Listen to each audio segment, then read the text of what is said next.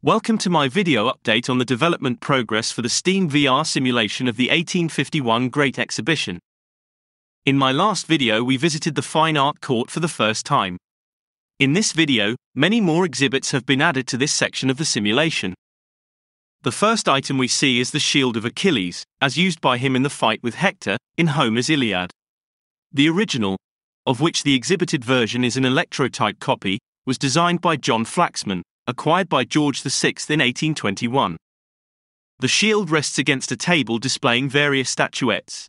Working clockwise around the table, the Sherwood Ironworks exhibit a casting from an antique statuette of Bacchus, the model here being from the State Hermitage Museum, St. Petersburg.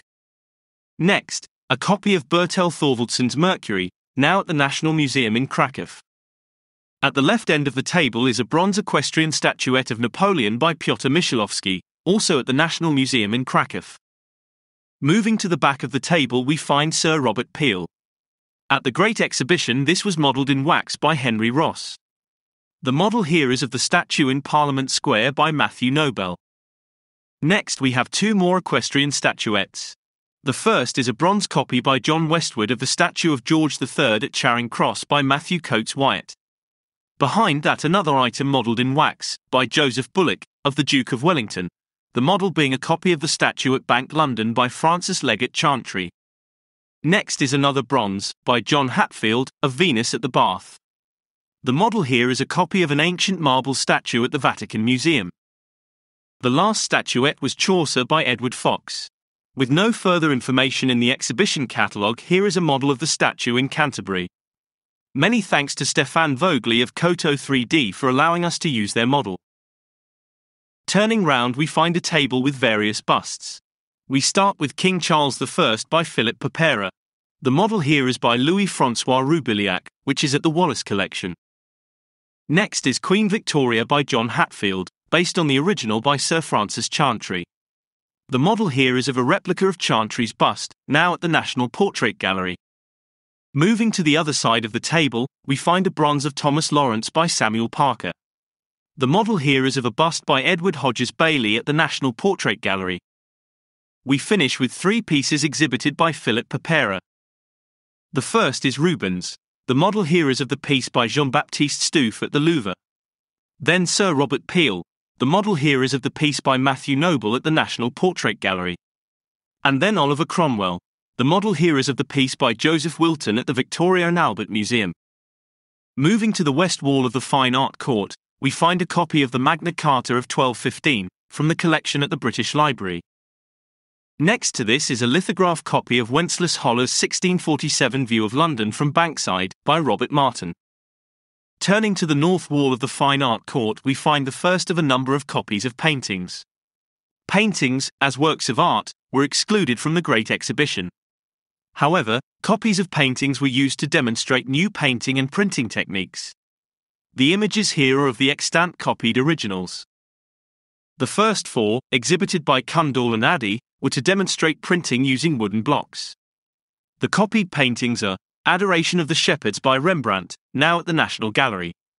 La Belle Jardinière by Raphael, at the Louvre. The Last Supper by Leonardo da Vinci at Santa Maria del Grazie, Milan.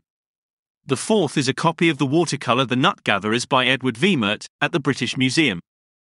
The next two pieces were examples of enamel.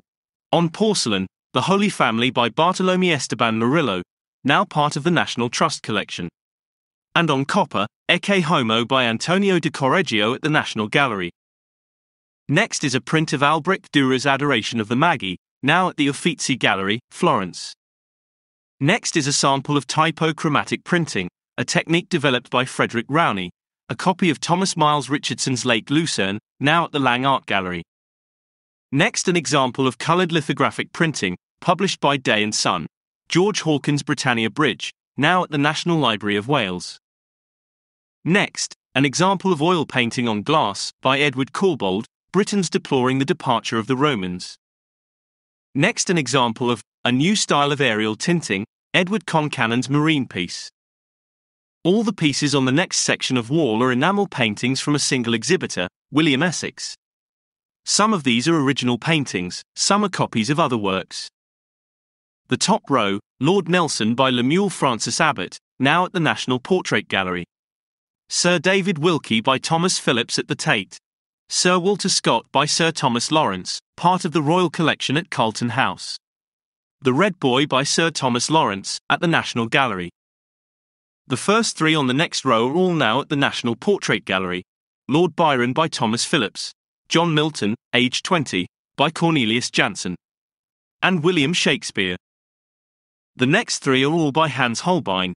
Henry VII, now at the Victoria and Albert Museum. Henry VIII, part of the Royal Collection. Edward VII, now at the National Portrait Gallery. The next two are both by Franz Xaver Winterhalter, and are part of the Royal Collection. Queen Victoria. Princess Helena, fifth child of Queen Victoria and Prince Albert. This is Thomas More by Sir Thomas Lawrence. The bottom row, Sancho Panza in his youth by David Wilkie, now at the Huntington Library. Napoleon by Thomas Phillips, now at Musée Bonnart, Bayonne, France. Ecce Homo by Guido Reni, now at the Louvre.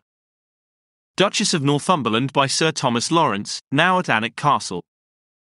The Strawberry Girl by Sir Joshua Reynolds, now at the Wallace Collection. Lady Beresford by Sir Thomas Lawrence, now part of the National Trust Collection. George Gordon by George Sanders, now at Goodwood House. Now we have a number of miniatures by Sir William Charles Ross, Queen Victoria. Prince Albert, now at the National Gallery. Prince Frederick Josias of Saxe-Coburg-Saalfeld after Ferdinand Jagerman. Ernest II, Prince Albert's brother. Queen of the Belgians.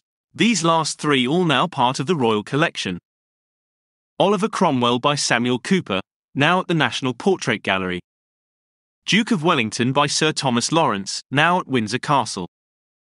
Below this are the first 12 sheets of Joseph Adshead's 1851 map of the township of Manchester. The remaining 12 sheets are on the adjacent panel. The map at the Great Exhibition was dated February 1851. This copy, reproduced with permission of the University of Manchester, is corrected up to May 1851. Moving east, we come to a model of one of the Nineveh marbles, now in the British Museum.